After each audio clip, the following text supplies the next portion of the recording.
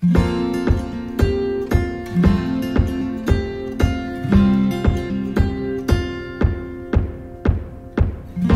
our mission statement says to prepare students for a life of consequence in the kingdom of God. When you come to secondary, I believe it especially becomes even more important because they are getting ready to step out into the world. And that's where you start seeing the fruits of what has happened. Both of our children attended Shalom from kindergarten through 12th grade.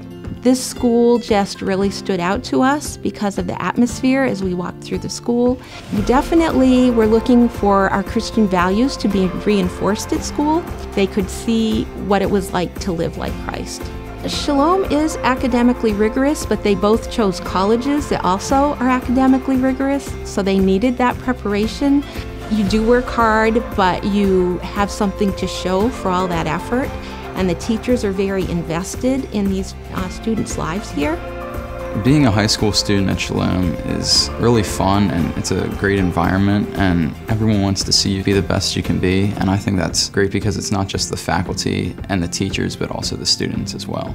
I think that Shalom prepares me well for life after high school. I think that they challenge you. That's definitely helpful because when you go to college, things will definitely be harder, and adjusting to that may not be as difficult if you've been pushed a little farther in your time while you've been here. The way we prepare a foundation for students is by making sure that what we're teaching in the classroom is relevant to what's happening in the outside world.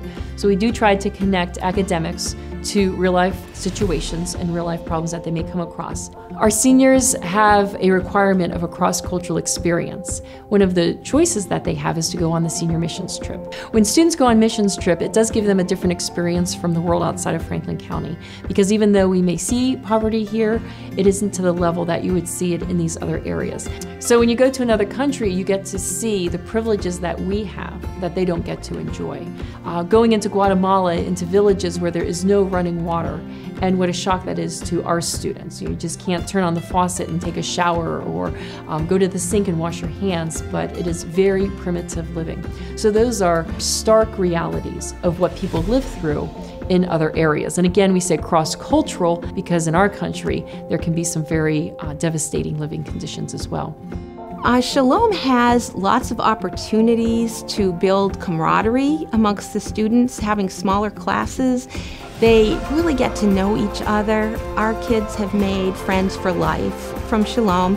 Our son and daughter are both still very connected to some of their classmates. There's a really strong connection between the teachers and the students here, and they don't get lost because they're not large classes.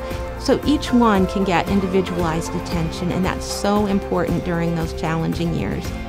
One of the benefits of a smaller school is that you can look at students' interests. You can help tailor them, you can help customize them. Our teachers are interested in making sure our students are prepared, but they also at the same time make connections with students to make sure that they're walking alongside them to be successful in those academics. It's great having relationships with the teachers because there's not too large of classes, so you can really get to know the teachers and they actually care about you succeeding and they want you to do well.